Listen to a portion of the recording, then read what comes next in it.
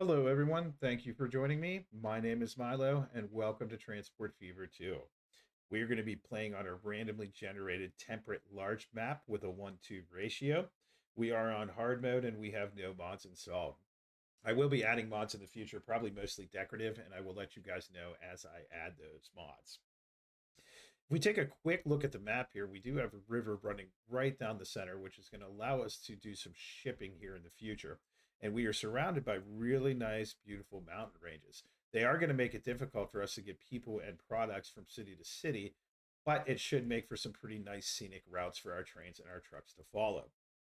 We're going to start over here in New York, which is currently demanding food and construction materials. Up here in Kansas City, we have a food production plant, and then we have the Kansas City farm. So we are going to be transporting grain from the farm to the production plant, back to the farm, and then down into New York City where we'll sell it.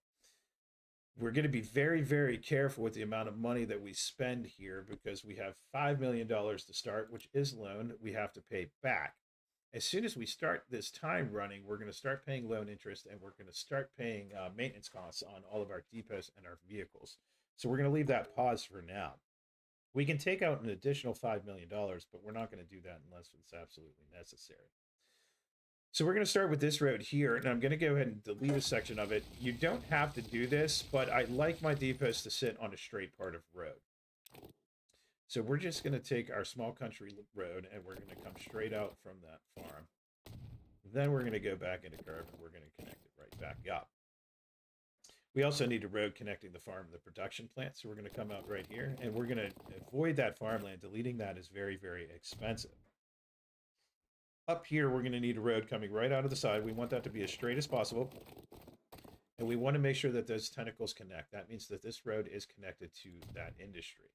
Now, if we were going to go straight and connect these two lines, the game is going to terraform the land for us. It adds that tunnel. That's going to cost us $1.9 million, which we just can't afford. So we were going to avoid terraforming as much as possible. We're going to avoid that hillside altogether. And the way we're going to do that is by going in very small segments to, again, avoid terraforming and make this as cheap as possible. Bring it around here. We're going to head this way so we can go around that other set of trees there.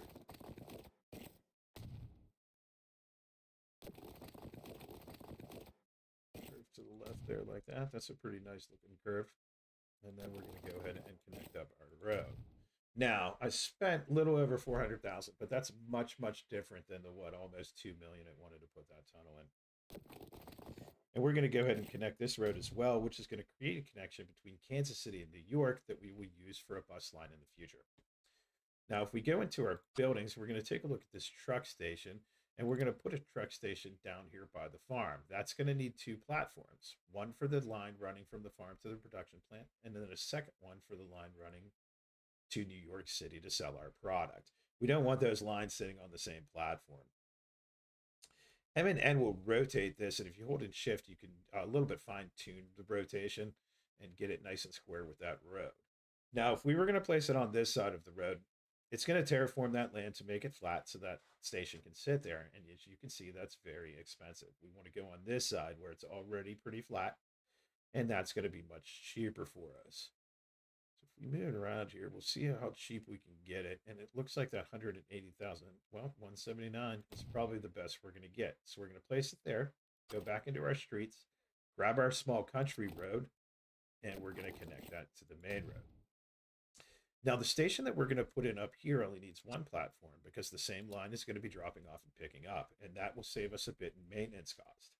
We want to make sure that those tentacles are grabbing that road and that industry is highlighted in white, and that tells us that the two are connected and goods will pass between each other. Again, we need to connect that with a road. So if we take a look at this one, that's named the Kansas City Halt. We're going to name it the Kansas City Food Depot. And if we take a look at this one down here, for some reason that named it New York City East, which doesn't make any sense because we're at the Kansas City Farm. So we're going to name that Kansas City Farm. And then we're going to go ahead into New York City. Now we need a place to drop off the food. If we were going to try to build a truck station inside New York City, we would be demolishing buildings in order to do that. And that is very, very expensive. So if we wanted to put it there, we're in the five to $600,000 range. And if we wanted to put it over here, we're at the 800 and over range, right? We're not going to be picking up anything here, so we don't need a truck station. What we're going to use is a truck unload stop. That goes on the side of the road, doesn't destroy anything, and we're going to place it right about there in the center. So as you can see, that white highlight is the area of effect, and right here covers pretty much all of the city. Now we need to set up some routes. So we're going to go into our line manager. We're going to start here at the farm. We're going to go up here to the production plant. We're going to name this T for truck, Kansas City Farm to, oh, misspelled farm again, to the Kansas City food production. Then we're going to create a second line, and we're going to run that from Kansas City Farm down into New York City.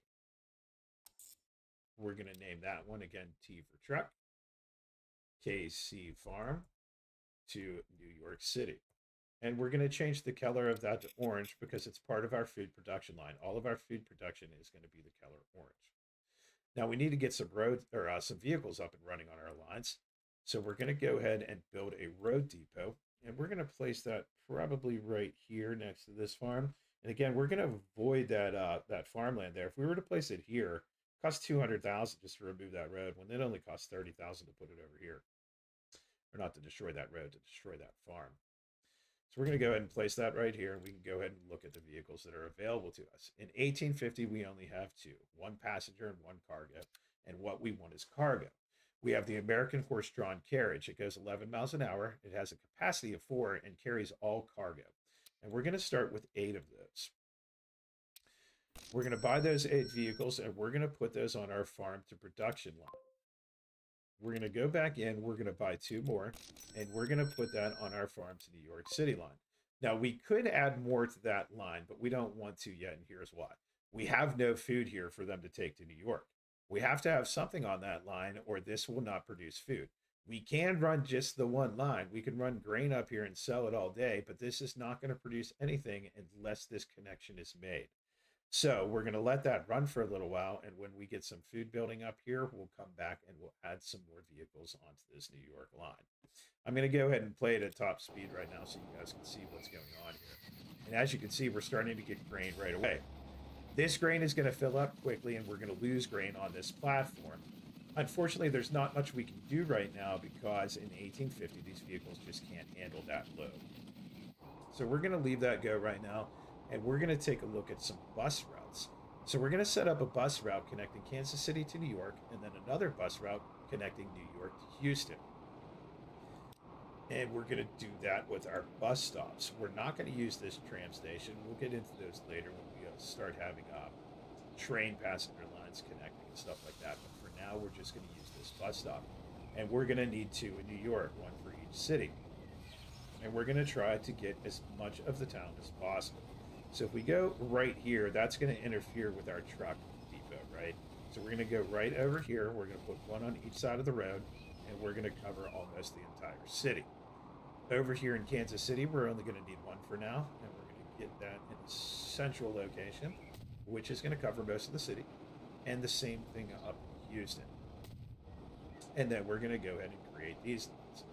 So we're going to need 1 new line running from New York passenger up to Kansas City.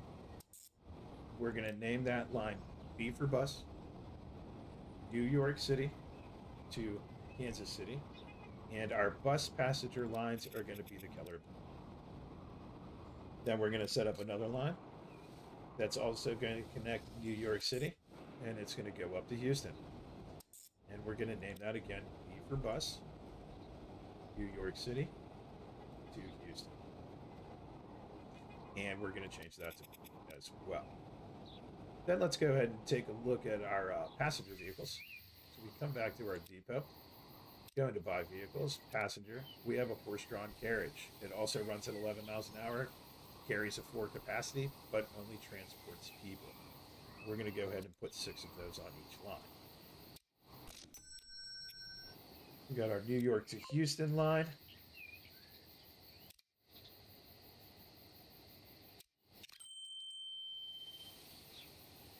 And then we have our New York to Kansas City. Now, if we go ahead and take a look at New York City a little bit deeper, we have all of these demands, okay? As you can see, our public transportation is already starting to rise. That's going to increase this plus percentage. The public or the private transportation already has a plus 20%. And this is factoring into our target population. Right now, it's a total of 229, and the city has 226 residents, meaning that this city is going to grow up to that 229. As we start pumping more food in here and we start pumping more passengers in here, we're going to get bonuses in those two areas, which is going to cause a higher growth. As you can see, we already went up to 249. So the higher we get this number, the bigger and bigger New York City is going to grow. Okay. Now let's go ahead and take a look at the other side of the map while we let those lines build up. If we come down here to Nashville, Nashville is in need of fuel. Fuel is very, very good to start off with. It's very, very profitable.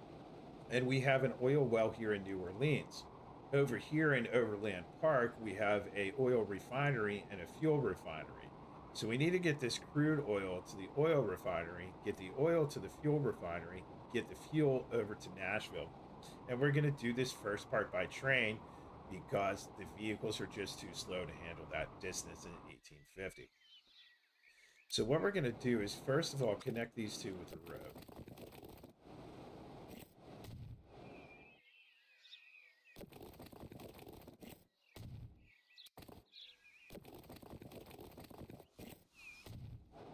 And then we're going to put in some train stations. So for this side, we're going to use a terminal station because the route's probably going to end right here. If we decide to go further, then we'll just reset this up later in the future. But we're going to go ahead and plop that right here. Again, making sure that it connects to the road and to that industry. And then we're going to use a through station over here on the other side, just in case we ship past here at some point. Again, make sure it's connected to the road and that industry is white. Then we're going to lay our track. Now, when we lay our track, we want to do the same thing as the roads. We do not want to just go from point to point and cause all that terraforming. What we're going to try to do is come right through this valley, past this road, through here, around the wood, and then into that station. So we're going to our track building. Right now, we only have the standard tracks at a top speed of 75. The first train that we have only has a top speed of 25, so never going to reach that 75 point anyway. So we're going to come out straight, and then we're going to start to curve this way. And then we're going to continue going straight again. And as you can see, we're running flat, so we want to go as flat as much as possible. Move past, that's a iron line there. We're going to cross this road here, and I want to take a look at my my crossing and make sure it's flat. As sometimes you get a big bump, it doesn't really matter that much other than aesthetics. I like it to look, nice and flat. So, okay, then we're going to go ahead and curve and try to go right through this valley. It is a little bit uphill. That shouldn't affect too much, though. And if we continue going straight, you see we're adding a bridge because of the elevation change, and that's going to cost $167,000. We don't want to do that. So I think what we're going to do is curve left here and try to follow this hillside a little bit. As you can see, we're dropping the speed down on that curve to 58, but again, top speed is 25 in 1850, so that doesn't really matter. And we're going to start going downhill a little bit. And that's causing, see all that terraforming that's causing? We go that way. So we want to kind of try to hug that road as much as possible. We're not going to be able to avoid it all.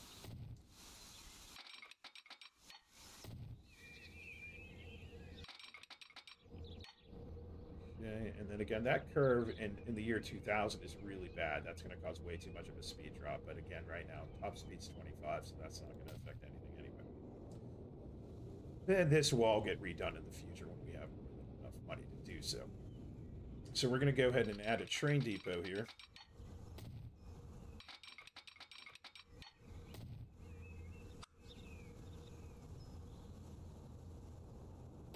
And and we can go ahead and take a look at the trains that are available to us. Again, right now in 1850, we only have one. It's the Baldwin six wheels, 25 miles an hour, 70 power, tractive effort of 25. It's not a very good train, but it's all we have to start with, and it will make us some money on this line. So we're going to add that train, and then we're going to look at our cargo wagons. We have a box car, a flat car, a gondola, and a tank car is what we want. It carries both oils and fuel. So if we add one of those, if we look right here, we're running it good right now with no cargo on it at all.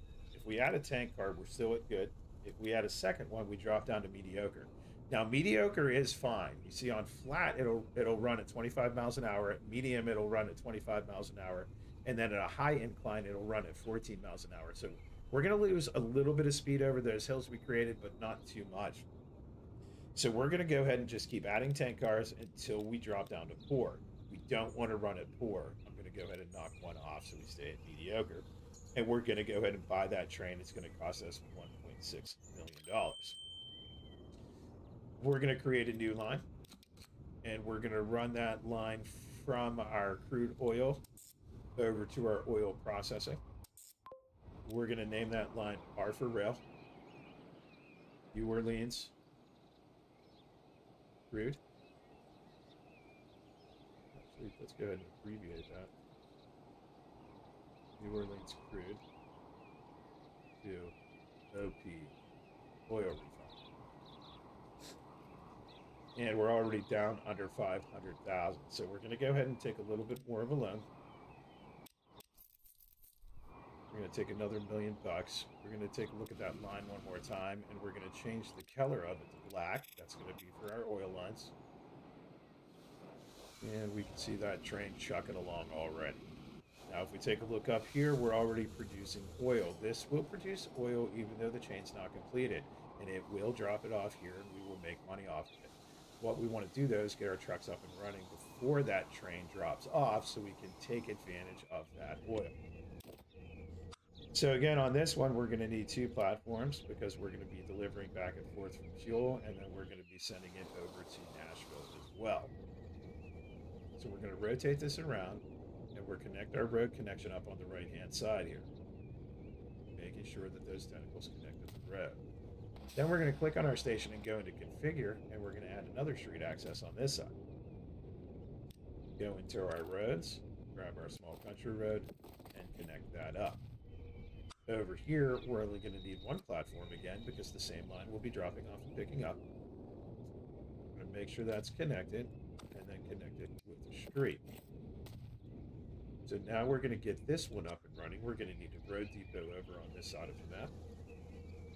We'll just place that right there. And we'll grab a few of these cargo vehicles. We're only going to take 4 for this line. It's much, much shorter. Let's create a new line. We're going to connect it from OP Oil Refinery to OP Fuel Refinery and name it such.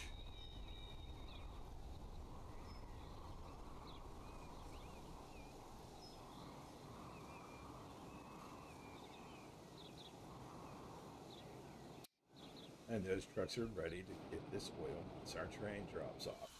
Now we need a road that connects up to Nashville. So if we take a look at this and we connect it all the way, that's going to cost us $654,000. I think we could probably do better than that. So that's 14. That's 35. That's what, 57.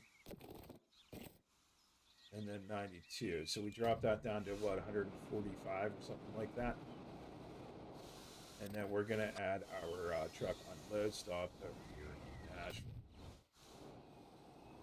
Now our train's about to come in, so let's see how much money we make. We have a 49 unit load. We're losing 247,000 currently. Once we drop that off, 408,000 we made, so we're now profiting 161. So that line is going to profit us really well. There is way too much crude oil up here than that train can handle. So at some point, we're probably going to want to add a second or third train on this line, but we also need the money to do that. So let's go ahead and get a couple vehicles. We're going to grab 2 of those, and we're going to set a new line, and we're going to take it from the OP refinery, and we're going to drop it off in Nashville. So again, that's going to be truck, OP refinery,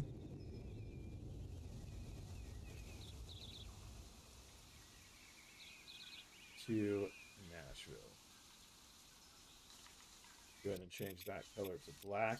We're going to go ahead and change this color to black as well. So everything related to oil is going to be in that black color. And then this whole connection is now set up and running. Okay. So let's go ahead and take a look at our other lines and see how they're doing. We have a whole bunch of grain here. Like I said, we're just going to be wasting grain for a while. And we're up to 22 food units here. So we're going to go ahead into manage vehicles of that line. And we're going to clone the 2 vehicles that we have, which are going to add 2 more vehicles. We'll see how that goes for a little bit. Then we're going to come in New York and look at our bus station. We have a whole bunch of people waiting to go to Houston. Over in Houston, we got a decent amount of people waiting to go to New York. So we're going to go ahead and add a few more vehicles. So we're going to go into manage vehicles of that line. This time we're just going to select 3 vehicles and clone those. I think 12 is probably too much, so that'll give us 9 instead. And when we take a look at Kansas City, we only have 4 people waiting there. And then New York, we only have 4 people waiting there. So we're not going to add any more vehicles to that. So now at this point, we just need to wait a little while for these lines to build up. If we go into our line statistics here, you can see that we're losing money on most of our lines. However, the lines that are making money are definitely covering that loss, okay? New York City to Houston, we just bought more vehicles. That's going to cause a loss, okay? New York City to Kansas City, that might run at a loss forever. Who knows? We'll have to see. But as long as we're covering those losses and we're making a little bit of money, we're okay. So from here, I'm going to go ahead and let the game run for a while, try to establish those lines a little bit more, and then I will bring you guys back for episode 2. Thank you again for being here. I really appreciate it. If you could remember, go ahead and like, comment, and subscribe. It'll really help out the channel. And again, I will see you guys in episode 2.